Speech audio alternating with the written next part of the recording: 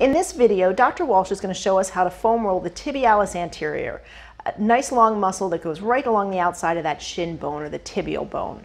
To begin, she's going to start by kneeling and coming down on all fours and bringing those knees up onto the roller. Just below the kneecap, so she's not on a bony prominence, she's going to roll from the bottom of the kneecap right down towards the ankle. She doesn't want to be on the bone. She's not on the tibial bone itself. She's on that thick muscle on the outside of the bone.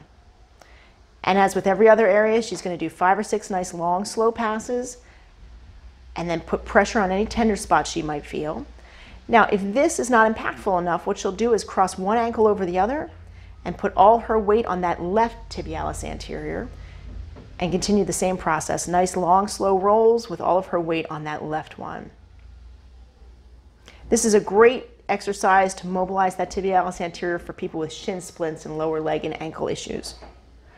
Once she completes this side, she'll do the same thing on the other side and just repeat.